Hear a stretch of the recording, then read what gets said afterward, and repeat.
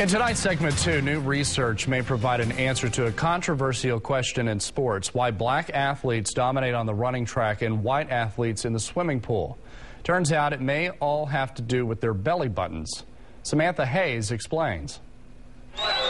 At 6'3", Michael Phelps dominates in the water. Usain Bolt, 6'5", is the fastest man on land.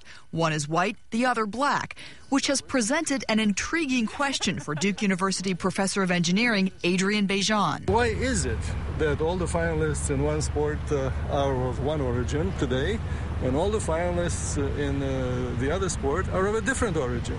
In his recently published report, Bejan says the fastest swimmers have a long waist, a characteristic of European origin.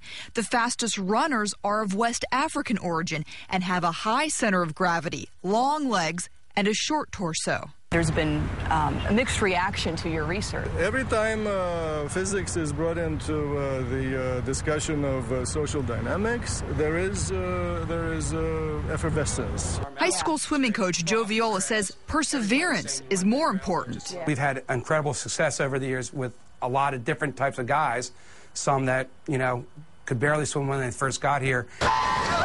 Olympic champion Cullen Jones, who is black, nearly drowned as a child, but went on to help set a world record in the freestyle relay in 2008.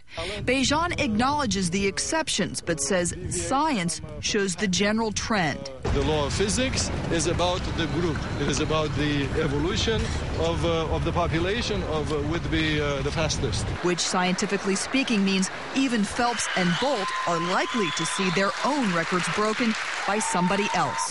In Washington, I'm Samantha Hayes.